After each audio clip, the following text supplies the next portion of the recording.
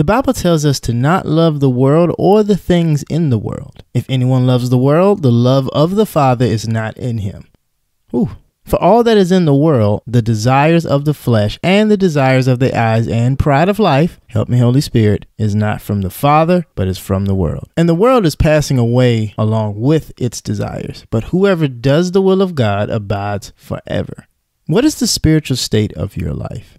If you desire the things of the world, I'm going to give you 3 things you'll find dominating your heart. Stay tuned. Bible 360 starts right now.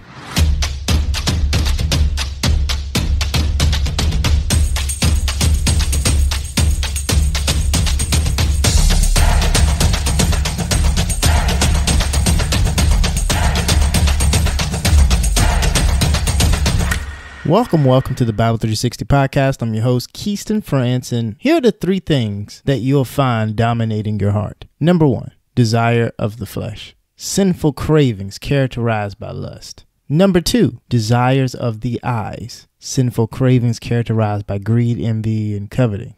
And number 3, the pride of life. Sinful cravings for the approval of man, fame above all else, and one's own glory. First, before you feel condemned, these things exist in my heart. But right now, you and I both have the chance to examine our lives for them. We can ask the Holy Spirit to scour them out, to banish and starve them. To do this, we learn that He doesn't simply remove things like this. He progressively replaces them with the love of the Father. God doesn't leave a void in our hearts. He fills them with Himself, you see. God is eternal. The things of this world are passing away. So love what is eternal above everything else, and that is God Himself. Ask the Holy Spirit to examine your heart today and show you places you have fallen in love with the world. Specifically, where are the desires of the flesh, of the eyes, and the pride of life living within you? Now, let those areas be exchanged for the love of the Father.